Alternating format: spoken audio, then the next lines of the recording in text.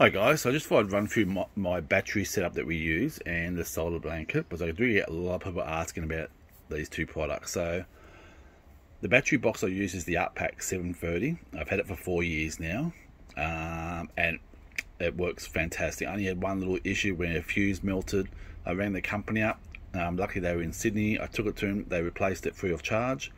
Wasn't in warranty, and they also fixed the handle, which I broke, and they'd done that for free, and it wasn't even covered by warranty. So pretty happy with that. And it's got your, it's got your two 12 volts there. It's got Anderson plug for your solar. It's got a USB port. It's got the power point and inverter there, and it works fine. It gives you all the information on the screen: how many amps are going in and out, how long to charge, what's your voltage. So pretty happy with that.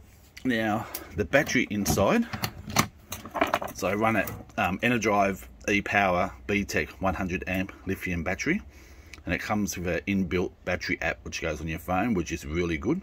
So if you're in your tent or you're in your swag or whatever, you can monitor what it's doing. Comes up on your phone, how many amps come in and out, how long till charge, how it's performing, temperature wise, all that sort of stuff.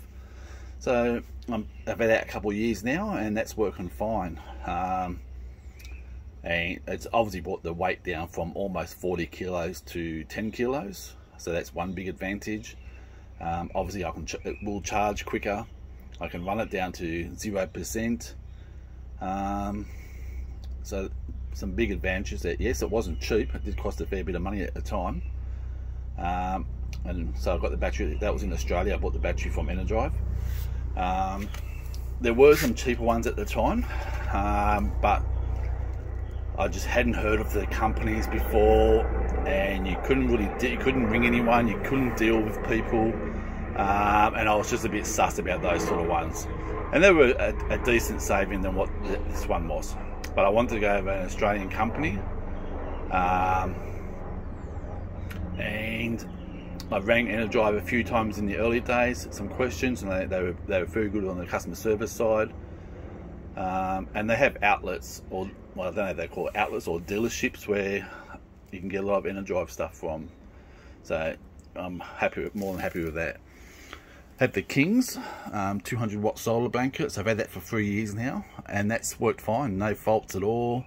It's holding up quite well actually. There's no rips or tears, nothing's fallen apart on it. Now I look after all my gear, so I think it makes a difference if you look after your stuff. But yeah, so that works fine. All the cables are fine with it. Everything's looking good. So that's it, guys. So that's the King's 200 watt solar blanket and the arkpak and the lithium battery inside. Any questions, feel free to ask. Cheers, guys.